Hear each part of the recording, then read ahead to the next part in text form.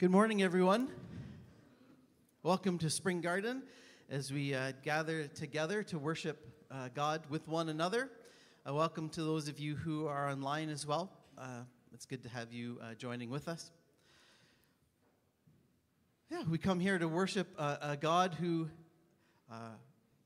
raised Jesus from the dead, and as we continue to celebrate Jesus' resurrection through this season. I invite you, if you're able, to stand with us as we worship through song. Start with Psalm 95 says, "Come, let us sing for joy to the Lord. Let us shout aloud to the rock of our salvation. Let us come before him with thanksgiving and extol him with music and song." Now let's sing together.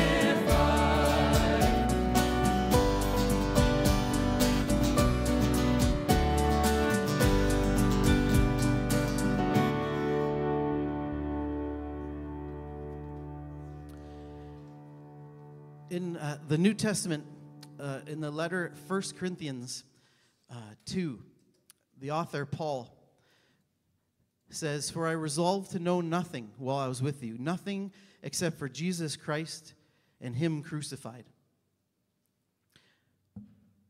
And it is in Jesus' crucifixion and in his resurrection that we come to know the fullness of God's not only love and sacrifice, but the fullness of God's power as he has destroyed the power of sin and of death and has come to life anew.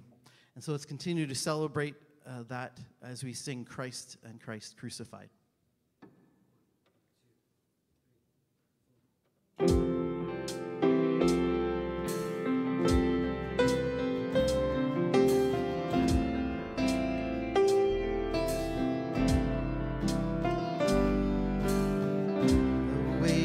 Of my sin was death. You knew I couldn't take a death.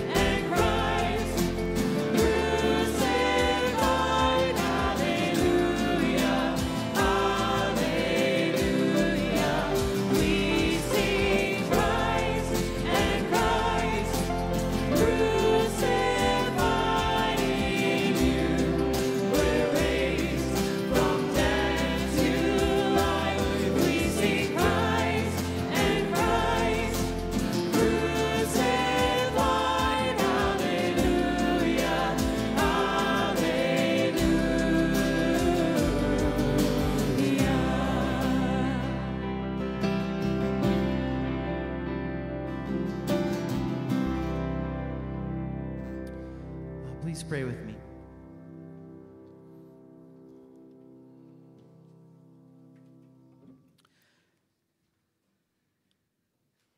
God, this is the greatest thing that we can sing, that we can speak, that we can preach, that we can come to know is Christ and Christ crucified. For in this moment, Jesus, you show us that as God, you are willing to go to the greatest extent. You hold nothing back to bring us back into a relationship with you, to begin a new creation that gives us the hope that one day we and the entire cosmos will be made new, that we will be reconciled, that we will be unified, we will be in love and in grace with one another, with you, and with your whole creation. Yet, Lord, until that final time, you know that life is a struggle. It can be hard. And that we often, we sin, we rebel, that we break our relationships, that we do things that are unloving, or we just don't do things that are loving. So for those moments in this day, this week, that we have been unloving to you, to others, to creation, or even to ourselves, we bring those to you in confession for your healing and your forgiveness.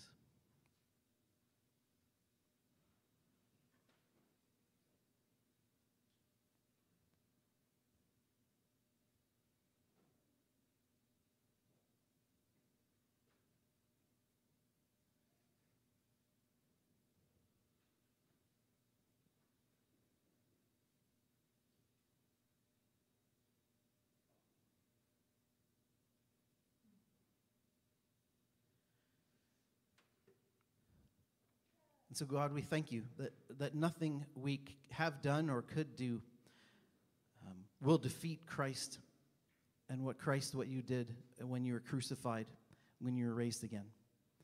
So we thank you for your forgiveness, and we thank you for that great love and grace that you bestow on us no matter what, unceasingly. And so we give you gratitude and praise. Amen.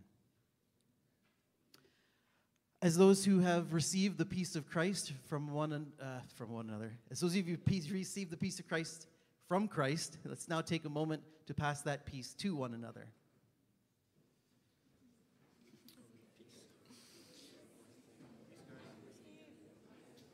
You give me peace, Eli. That's what I was thinking. Eli gave me peace.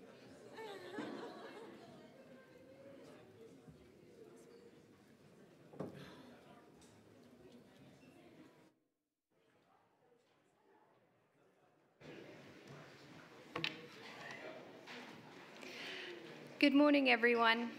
It's so wonderful to worship with you this morning. Isn't it wonderful that the sun came out? I know I'm grateful for it. A special welcome to those of you who may be new or visiting. We will have a time of refreshments after worship, and so we invite you to join us, and I invite all of you to join us for that. It's a wonderful time of connecting and conversation.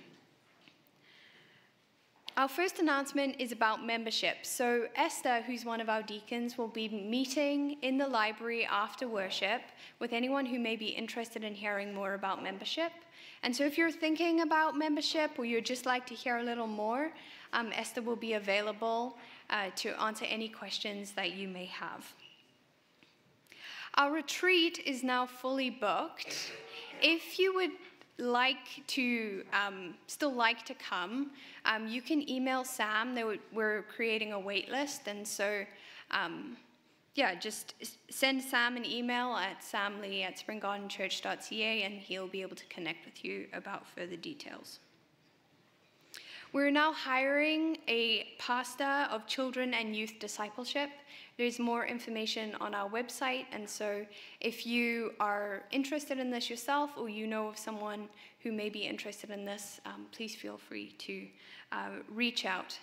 All the information is on our website. Next Sunday, we have 2 creation care opportunities that we invite you to be a part of. They're intergenerational serving opportunities, and so people of all ages and stages are welcome to participate.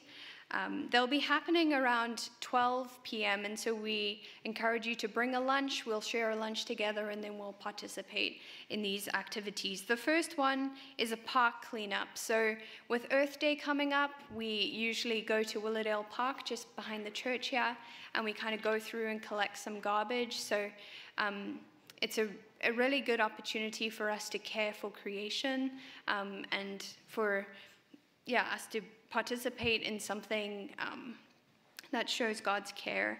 The second thing is the garden team are going to be preparing for the summer, and so they're going to be transplanting a bunch of different herbs and kind of preparing some things around the garden. So if you're interested in doing that, there is an opportunity to help.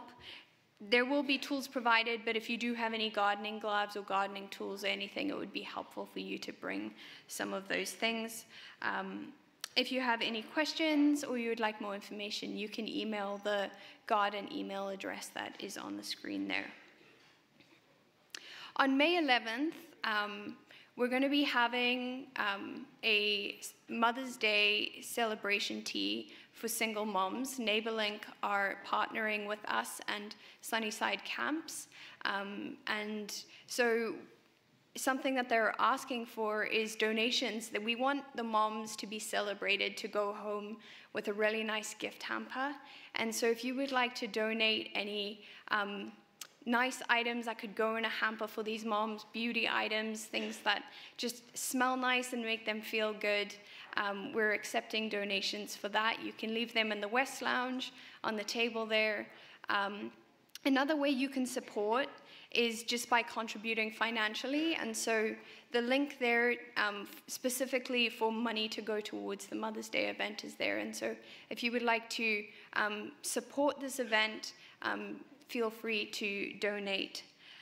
I'm now going to call Maria up to give an announcement.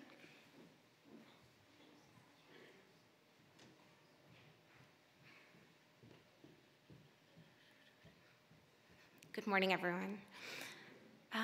I wanted to come up here to talk about, I was so inspired by Youth Unlimited's announcement last week that I thought I'd share one of my own. Just joking. On May 4th, NeighborLink is having a Let's Move Willowdale ride, walk, run. It's going to be a lot of fun. It's a nice community event. It's $25. It is to fundraise towards our activities that support social isolation. We're doing this in partnership with the North York Senior Center. And so I just invite you all to join us. We're going to have York University there doing some cool science experiments with the kids, some fun entertainment that represents our community, and just, bring a blanket and we'll have a burger, and it'll just be a lot of fun. So yes, please come if you can. I'll now invite Darlene up.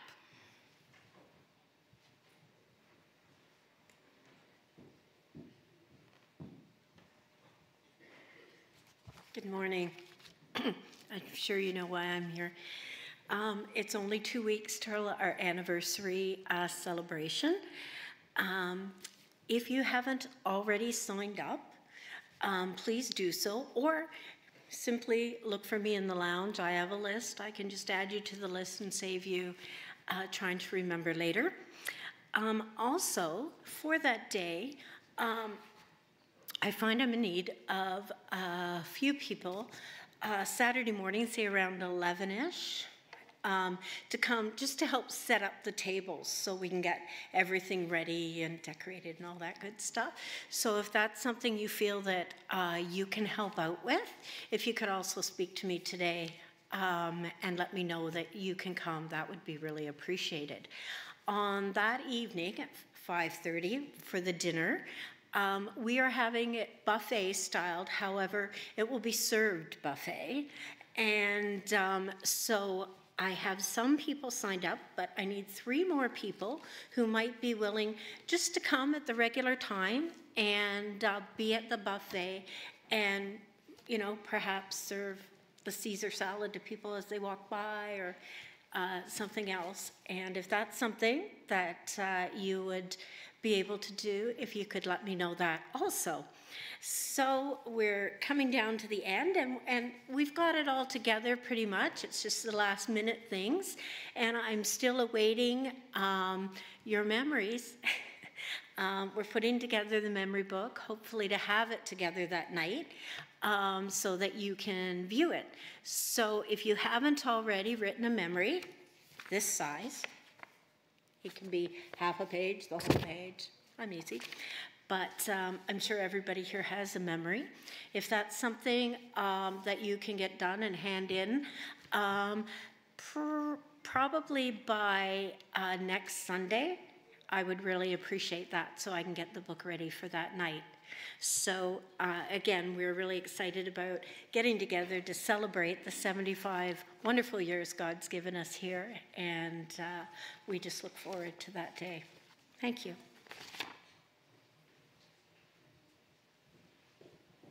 Thanks, Darlene. If you missed any of the announcements and you want to track back, everything is on our website, and it's also included in our weekly email. So if you're not receiving our weekly email and you would like to, you can just subscribe on our website as well, and that way you can receive this information in a variety of different ways. I'm now going to invite Karen to do the Children and Youth Blessing.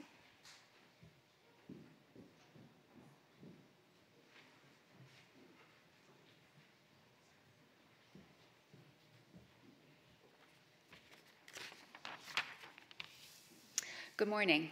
The scripture verse I have chosen this morning for the children and youth is Psalm 91, verse 14. The Lord will shield, shelter, and safeguard us when we acknowledge him in our family. Children and youth, please cup your hands to receive the blessing, and adults, please stretch out your hands to the children and youth near you. Dear God, we praise you for your love and faithfulness. We thank you for your protection and care for our children and youth. Thank you that you give us the wisdom to lead and teach them. Watch over them, protect them, and keep them safe. Help them to give their lives over to you and teach them to follow your ways. Amen. Children and youth, you may now head downstairs for your programs.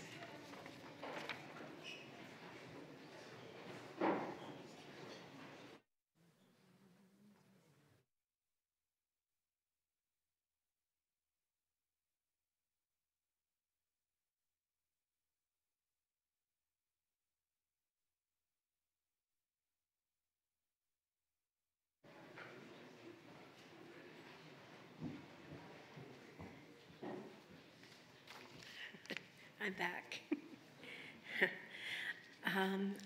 Let's pray together.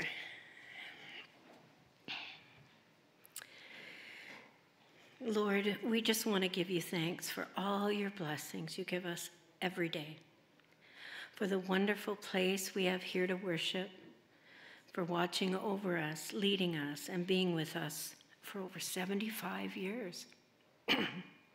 We pray for the upcoming celebration where we will share our memories and all our blessings.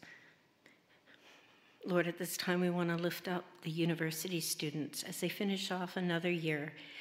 Help them as they finish off assignments or write exams, and bless them this summer, whether they're working, traveling, or resting. We pray for those in our congregation and our family and friends who are struggling with health issues. We continue to pray for Gary as he receives treatments for cancer, and we ask for your healing for him.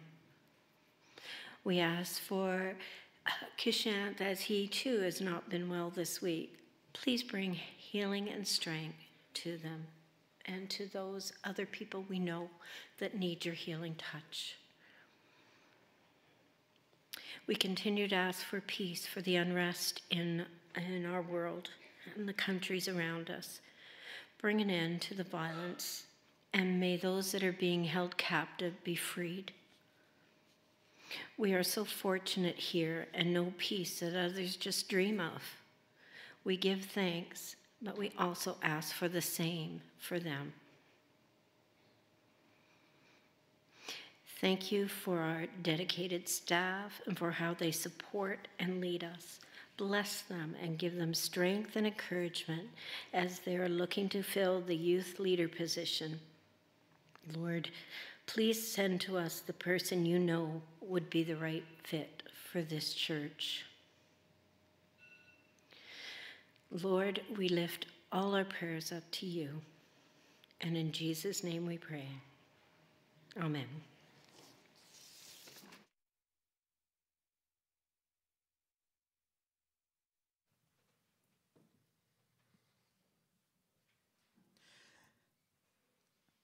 As we continue to worship, we're going to sing a song that's based on an ancient creed, one of the creeds that all Christian denominations and backgrounds affirm as our belief in God, the Father, Son, and Holy Spirit.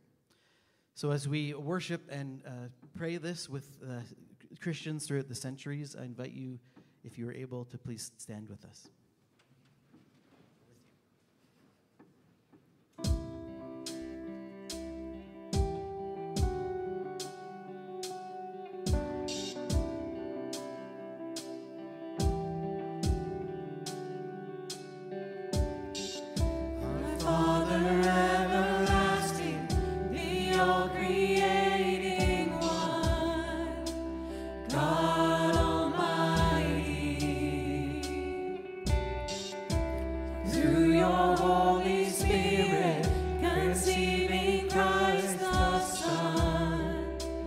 Jesus.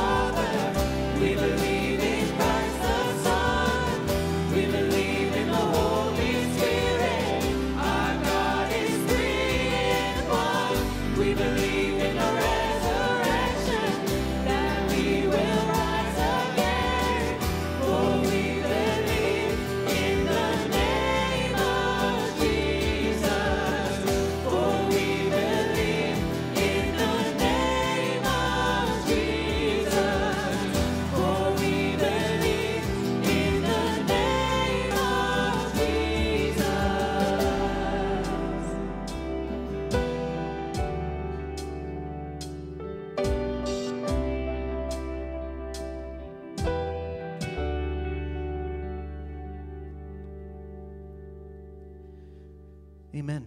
Please be seated.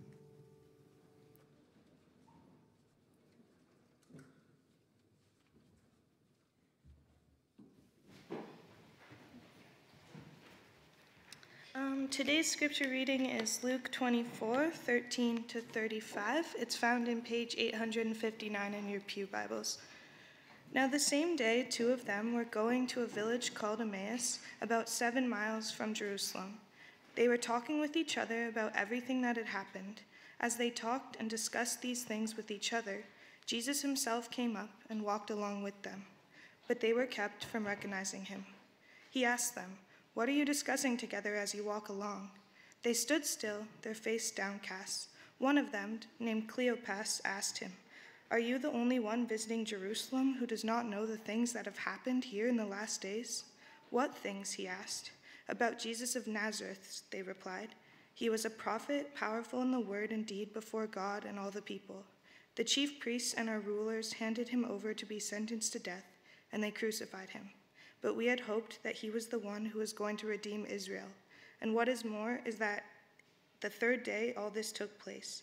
In addition, some of our women amazed us. They went to the tomb early this morning, but they didn't find his body.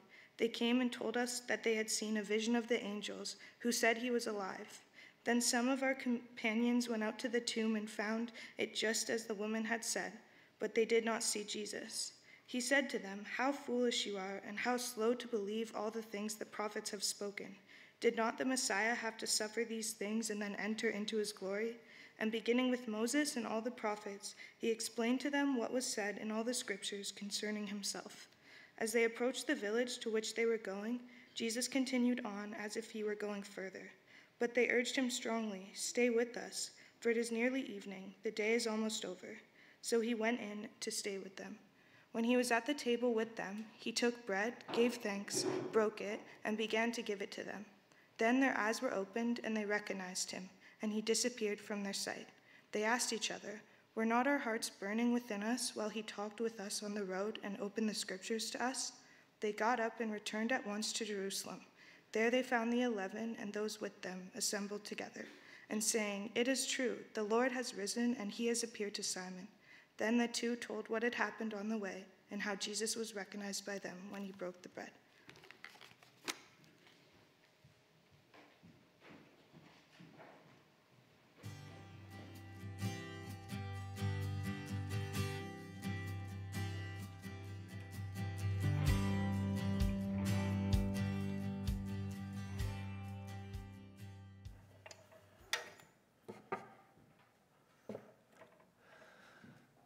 So, have you ever experienced loss in your life? Loss that took your hope away, that made you feel disoriented or just no sense of hope? About 4 years ago, just the summer before COVID, I lost my friend, a close friend of mine, to cancer. She was 40 years old, still had a lot of life to live, but she was taken from us. One of the reasons why this experience was hard for me was because of who she was in my life. As some of you know, I've been living on my own since I was 17 with my brother, who was 15. That's another story. But as part of that, I remember when I was in high school, and I was at a very low point in my life where I didn't feel any motivation to go to school. So, I would be living on my own, staying up late with my friends, doing whatever you do as a teenager at that time. And when it came to the morning, I would just not wake up, right, and not go to school. She was one of those friends who would always call me, and sometimes even come and pick me up with another friend of mine to bring me to school. Like, she would just drag me to school, even though I didn't want to go. And looking back on that, I know that in many ways, she and obviously others in my life, but she was one of those people who saved me. Right? Like, she helped me get through that hard time in my life. So when she died at the age of 40, with a whole life, in my opinion, she had to live with her hopes and dreams of what her future would look like. It was heartbreaking and painful. To lose someone who is close to you when you expect it is hard on its own, but to lose someone when you're not expecting it, that is feels hopeless and pointless. And we see in a similar sense a loss in these two disciples in our story. We see in the story that there are these two disciples who are on a journey from Jerusalem to Emmaus. And along the way, they're discussing what had happened in Jerusalem. And this story follows right after the story of the woman at the tomb who experienced this resurrected Jesus. And we see in this story that Jesus comes and approaches them, but they were kept from recognizing Jesus. We, as the audience, know that this is Jesus. But to the two characters, they're unaware that this stranger is Jesus. And so Jesus asks them, what are you talking about? What are you discussing? Here we're told that one of the names of the character is Cleopas. And Cleopas, in a dramatic irony, says to Jesus, are you the only person in this whole region that doesn't know what has happened? When the person that it had happened to was right there asking that question. And listen to what Cleopas says. First, the author makes it clear that they were feeling the sense of loss and hopelessness by describing that their face was downcast, and then goes on to describe what they were feeling. Verse 19. What things, Jesus asked. About Jesus of Nazareth, they replied. He was a prophet, powerful in word and deed before God and all the people. The chief priests and our rulers handed him over to be sentenced to death, and they crucified him. But we had hoped that he was the one who was going to redeem Israel. Here we see what Cleopas and the other disciple thought about Jesus. They believed Jesus to be a prophet who was powerful in word and deed before God and all people. But this Jesus was crucified, who they had hoped was going to redeem Israel. Let's pay attention to the sentence. We had hoped he was the Messiah. We followed him, gave up our lives for him, our future plans, everything that we had thought was going to be, we gave up in the hopes that he was the one who will come and free us, who will free us from Roman rule, who will deliver us from this oppressive system of Rome and give us life abundant. Maybe where we can sit at the place of honor as one of his disciples, where we can be considered great, where we can be the people of influence and power and success. Their hopes and dreams that was placed on Jesus as the Messiah was destroyed at the crucifixion. In their minds, what they had given their lives to now was shattered into pieces. What they expected from Jesus was not what was given. Perhaps the loss of their worldview and what the redemption of Israel would look like had to be crucified as well. And there are times where we expect things from God, don't we? We expect our lives to be better. We expect not to face the things that we face if we follow Jesus. If we pray more, went to church more, if we did more good things, God would bless us and keep us away from that kind of suffering and loss that others face. We, like the disciples, hope for a Messiah to do what we want them to do for us. We, like the disciples, expect things from God so that the things will go our way instead of trusting in God, instead of being open to the reality of the crucified Messiah who has risen. This wasn't the first time that the disciples didn't understand what was going on. This wasn't the first time that they put their hopes and dreams in the wrong kind of Messiah. In fact, there are 3 different occasions in Luke chapter 9:21, 9:44, and 18:31. And we're in the last 2 occasions of those passages mentioned, where Luke mentions that these things were hidden from them, where Jesus tries to explain to his disciples the kind of Messiah he was going to be. It wasn't the one who will come in power and might to destroy in a physical way or to replace Rome with the disciples at the top, but rather a Messiah who would come to suffer, who would become one of us, poured out for us, so that a new kind of kingdom would be established. Last week, Greg led us through the story of Mary and Mary, who were at the first witnesses of the resurrected Jesus, and how women being the first witnesses pointed to the kind of kingdom that Jesus was ushering in. Here we see that continuation of the story where the women have shared their meeting with the resurrected Jesus, and we see that some of the disciples went to check out the tomb to find it empty, and they were still discussing what had happened to the body. Perhaps it was stolen. Maybe the guards took the body away, or the religious leaders. What they didn't think was possible was that Jesus would actually be alive. Verse 25, he said to them, "How foolish you are, and then how slow to believe all that the prophets have spoken. Did not the Messiah have to suffer these things and then enter his glory?" And beginning with Moses and all the prophets, he explained to them what was said in all the scriptures concerning himself. The disciples couldn't fathom that the Messiah would suffer a death of a criminal and then be raised to life.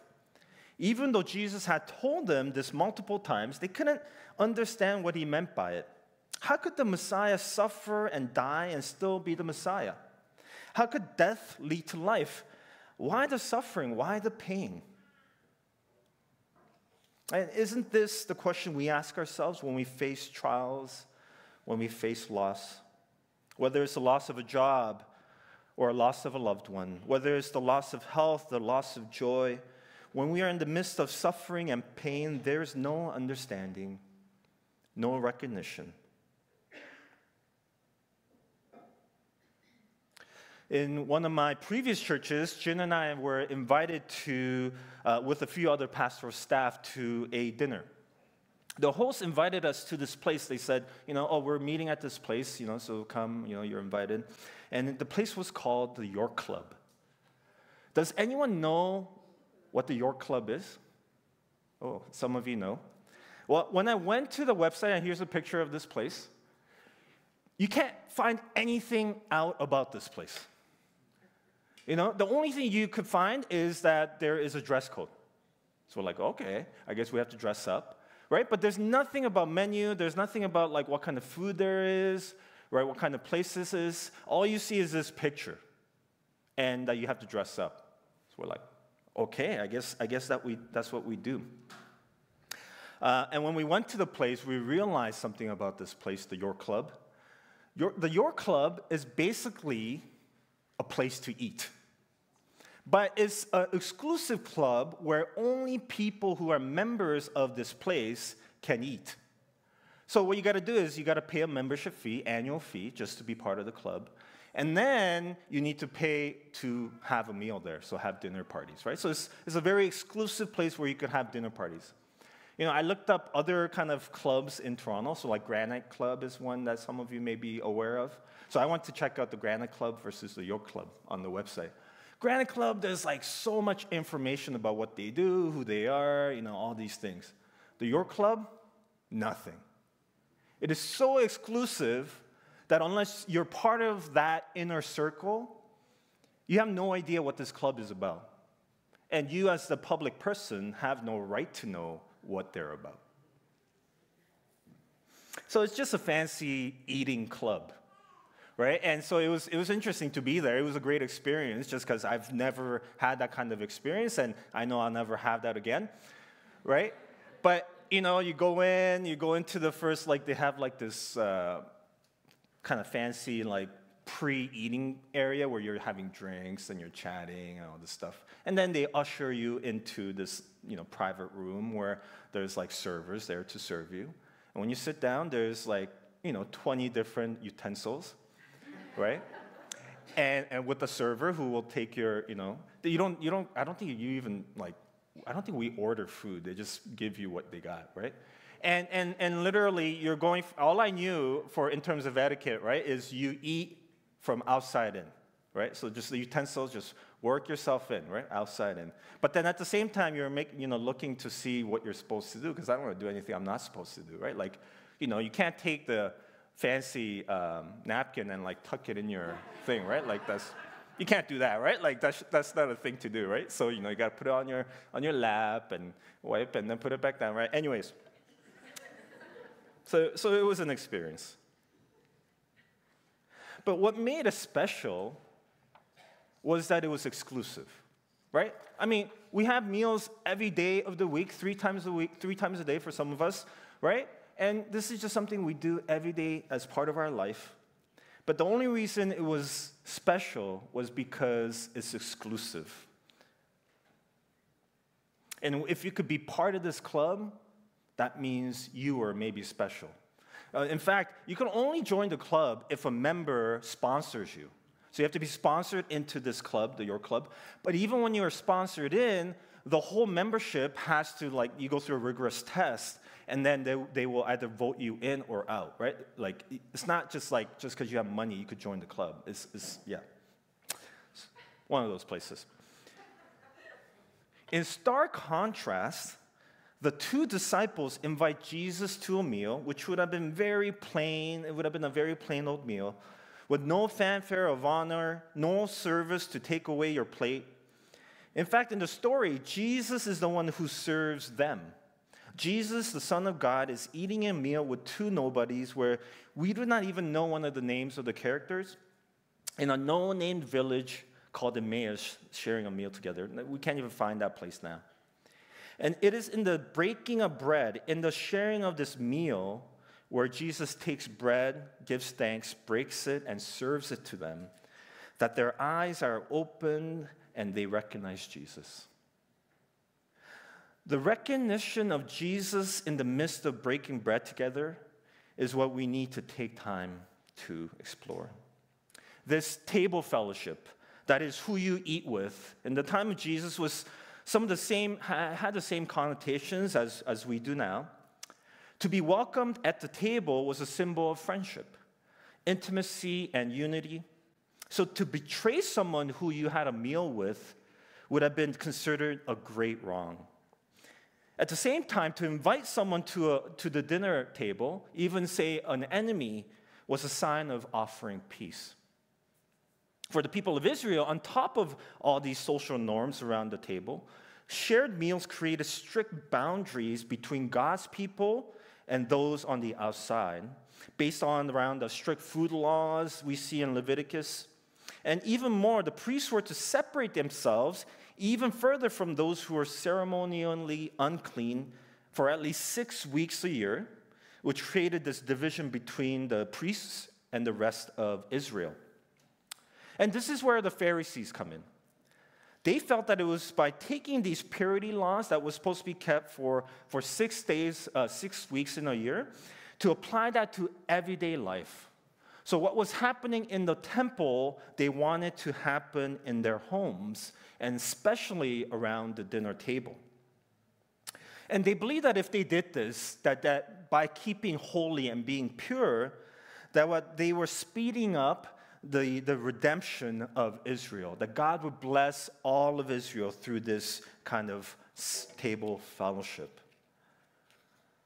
So the Pharisees were known as this exclusive eating club.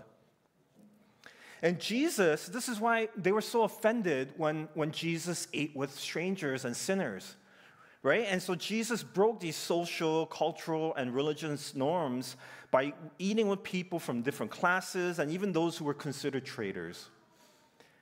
Instead of an exclusive table of the Pharisees for the redemption of Israel, Jesus had a radically inclusive table as a way to redeem not only Israel, but all people. Most scholars agree that the central strategy that Jesus used in the announcement and in the breaking in of this new kingdom of God was through a radically inclusive table fellowship of Jesus. Jesus' central strategy was through shared meals, was eating with people that other people would never eat with. It is no wonder then that these 2 disciples who have walked and lived with Jesus, who have not only saw Jesus feed the 5,000, but also experienced this inclusive table fellowship, that it is in the exact moment of breaking bread together that the resurrected Jesus is recognized by his disciples. There is recognition in the breaking of bread. This new table fellowship was such an important theme in the book of Luke that there's no other New Testament writer that writes about food and food laws and anything around food as much as Luke. And in fact, many of the resurrection appearances that we see in the Bible happen over a meal. Luke 24, Acts 1, Acts 10, John 21. And this is precisely the reason why it is at the dinner table of Jesus that Jesus instituted communion. Jesus takes bread, gives thanks, and he breaks it and shares that bread and wine with his disciples. That every time they eat and drink of the bread and the wine, not only are we invited to remember the death and resurrection of Jesus, but in the act itself, in the communal sharing of this breaking of bread, we recognize the risen Christ among us, where we come to recognize that the Messiah had to suffer, that to be great is to serve, that to be first is to be last, that to live is to die. And this recognition is not something that we can manufacture or come to on our own. It is only when we meet the resurrected Jesus, when we are welcomed to the table, it is in this communion that our eyes are open to the bread of life. Verse 10, when he was at the table with them, he took bread, gave thanks, broke it, and began to give it to them. Then their eyes were opened, and they recognized him. The Greek phrase here, their eyes were opened, is the exact Greek wording in Genesis chapter 3, verse 7, where it says, their eyes were open. Do you remember what that story is about? Adam and Eve take from the tree, and they eat, and their eyes are opened to their nakedness, and they're ashamed. In Genesis, we see a meal that leads to sin and death. And here in the eating with one whom is called the bread of life, their eyes are open to the one through whom there is redemption and everlasting life.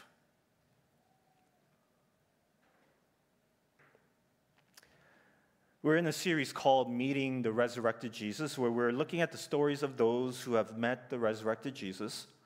And by the time the book of Luke was written, those who saw Jesus alive were dying or already dead. They themselves, the community of Luke, they themselves, like the two disciples on the road to Emmaus, are questioning the reality of the resurrection. Yet, like the two disciples who ate at the table of Jesus and were able to recognize the risen Jesus, we ourselves are invited into the story of Emmaus so that we can also recognize the risen Jesus in the breaking of bread. While we're on the road, we too are mourning, experiencing loss. We too had hope that Jesus would meet our expectations and the hopes we had for our lives. We too have lost jobs, lost our loved ones, lost our sense of hope. We walk this road without understanding, without recognizing how Jesus could be with us in the midst of such a loss. Yet this story reminds us that we do not need to be some spiritual giants to recognize nor meet Jesus. We do not need to understand nor have everything figured out. We don't need to be part of some exclusive club. But Jesus is with us in our pain, in the loss, because it is through the pain and loss that Jesus redeemed the world. It is only because of death that resurrection is possible. So we're invited into this unfolding story of Jesus. We're invited to dine at his table, a table that is open and ready for all, where we can come with open hands and hearts because Jesus is with us even when we can't recognize him.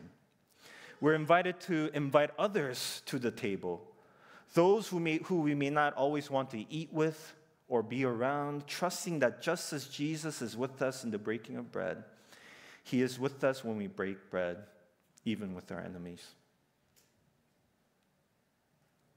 What I love about this story is that one of the two disciples are unnamed. And that disciple is unnamed as a way to invite us into the story. we can be the unnamed character in the road to Emmaus. So I want to end our time with a thing called contemplative prayer. Well, I'll read us the story. And I want you to imagine yourself as that unnamed disciple. So let's pray.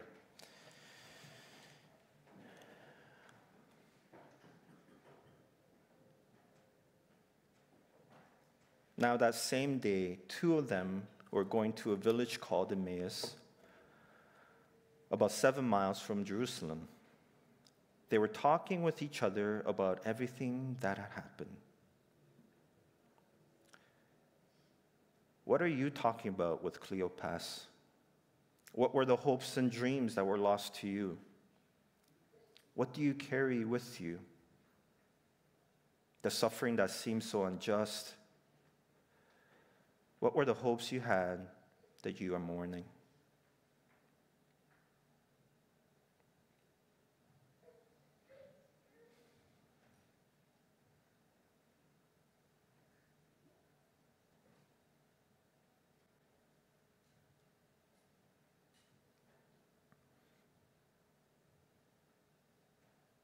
As they talked and discussed these things with each other, Jesus himself came up and walked along with them. But they were kept from recognizing him. He asked them, he asks us, what are you discussing together as you walk along? They stood still, their faces downcast. One of them, named Cleopas, asked, are you the only one visiting Jerusalem who does not know the things that have happened there in these days?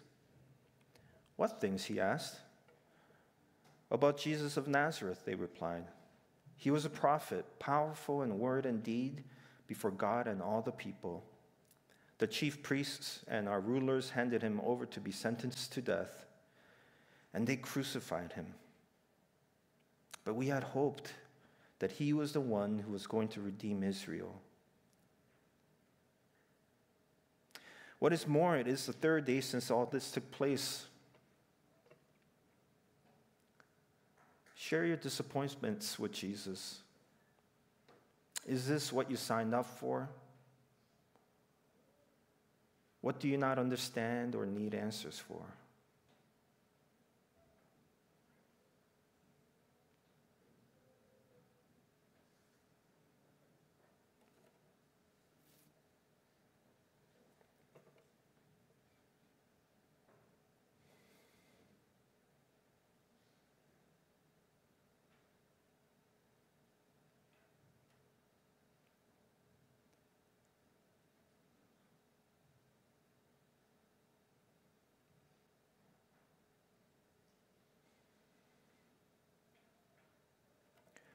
In addition, some of our women amazed us. They went to the tomb early this morning, but didn't find his body. They came and told us that they had seen a vision of angels who said he was alive. Then some of our companions went to the tomb and found it just as the woman had said. But they did not see Jesus. He said to them, how foolish you are, and how slow to believe all that the prophets have spoken. Did not the Messiah have to suffer these things and then enter his glory? And beginning with Moses and all the prophets, he explained to them what was said in all the scriptures concerning himself. What do you expect God to do for you? What are the expectations you have of God that you need to surrender and let go of so that you can be open to the crucified Messiah?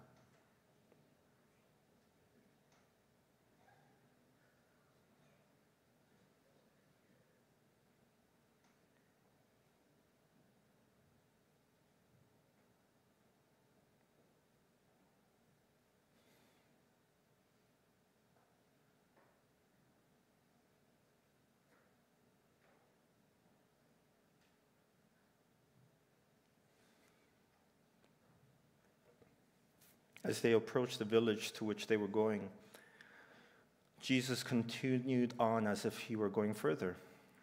But they urged him strongly, Stay with us, for it is nearly evening. The day is almost over." So he went in to stay with them.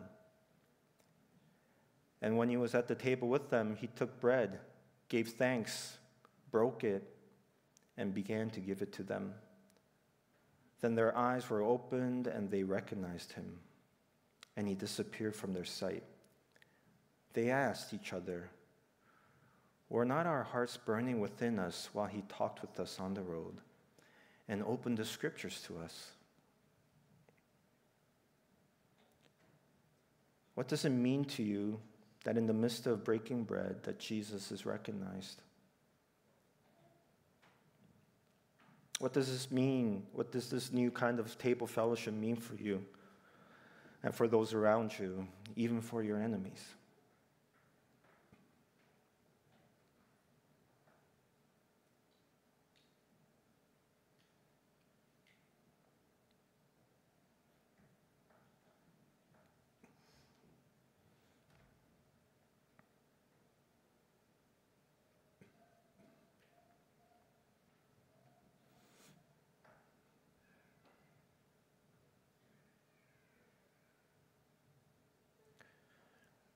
They got up and returned at once to Jerusalem. There they found the 11 and those with them assembled together and saying, "It is true, the Lord has risen and has appeared to Simon." Then the two told what had happened on the way and how Jesus was recognized by them when he broke the bread.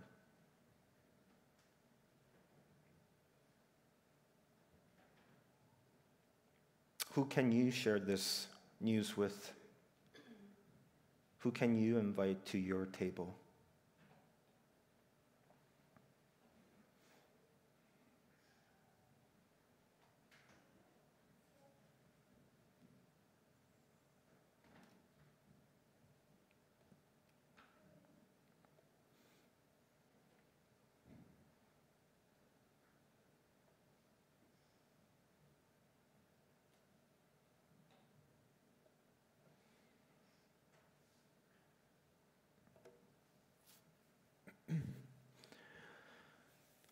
Jesus, we thank you so much that you walk with us in the midst of our loss and of our sorrows, in the midst of our doubts of not recognizing you amongst us. And sometimes, Lord, it's just because we get so caught up in our own worries and our own issues. At other times, it's real, just pain and sorrow.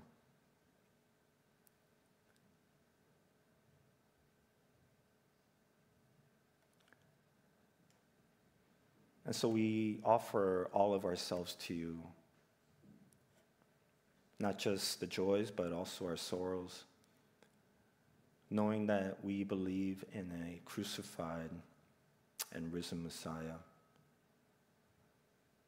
who knows our pain, who knows the suffering and loss, who knows what it feels like to be alone.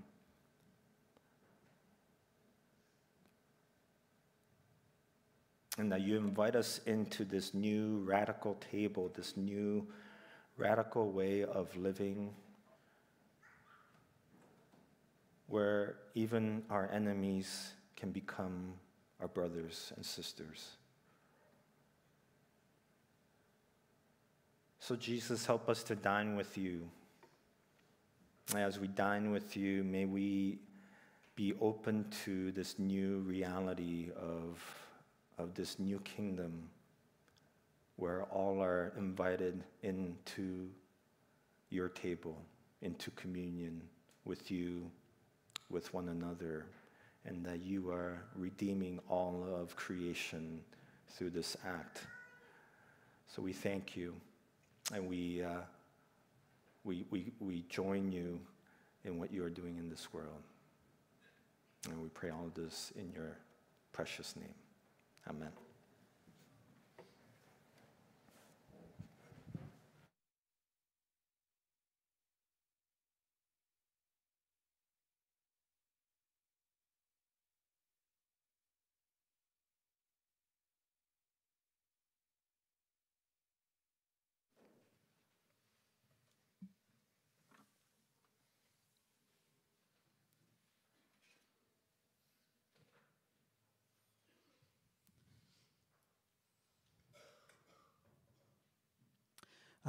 As we continue to respond, we'll do so through song. So I invite you, if you're able and would like to, please stand as we continue to respond to this God of open, welcoming fellowship.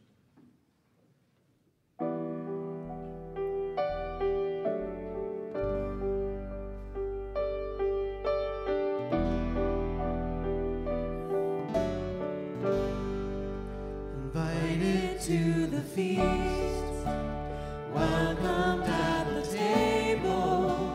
We come because of grace, not because we're able. Users and the used, discounted and the fabled, broken and strong, together at the table. Overwhelmed by this love awakening, your grace is leading us, eyes wide open. At the table we find our home again. Thank you for your invitation. Forgiveness in your blood, healing in your body, revealing through the cross, humility embodied, your grace for those we love, those who walk beside us, and those we cannot stand. We're wounded and you tried us. Overwhelmed by this love awakening, your grace is leading us, eyes wide open. At the table we find our home again. Thank you for your invitation.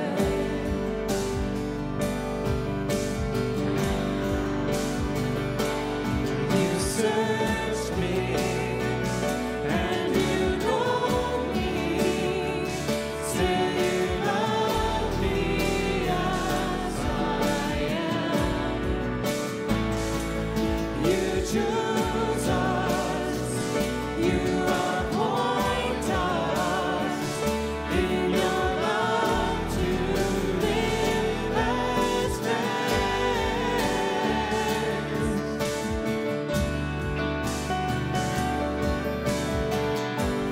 Overwhelmed by this love awakening, your grace is leading us, eyes wide open.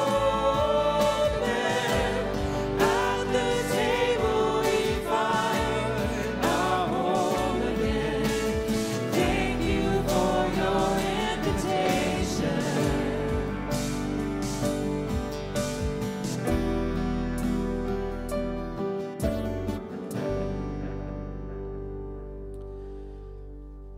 Jesus, we are so thankful that you have invited us to your table.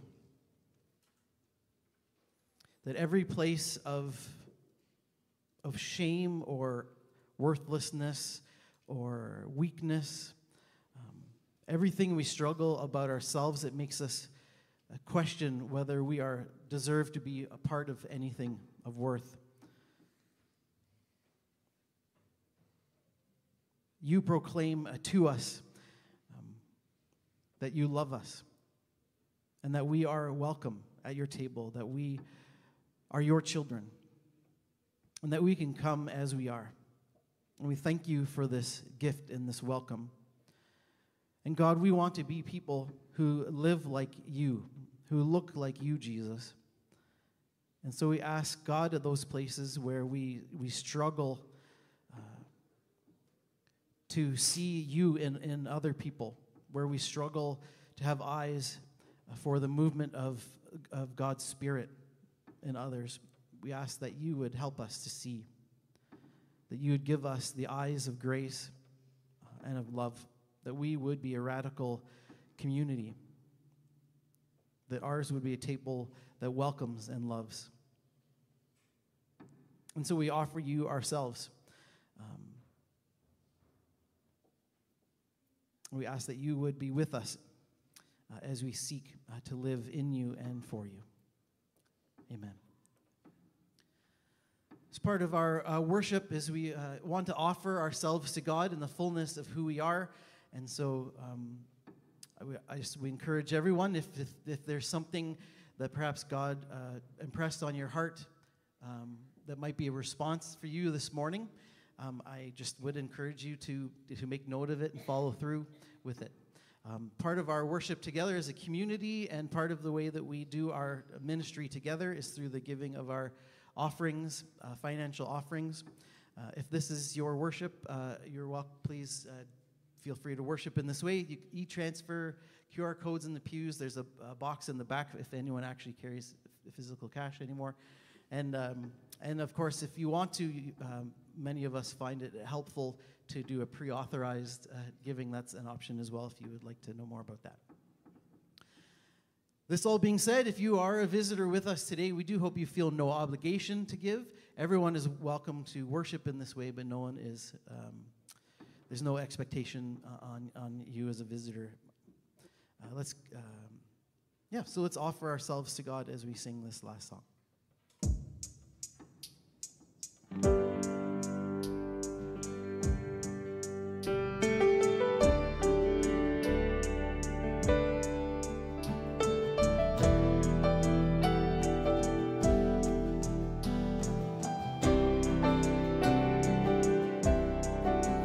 For my daily bread.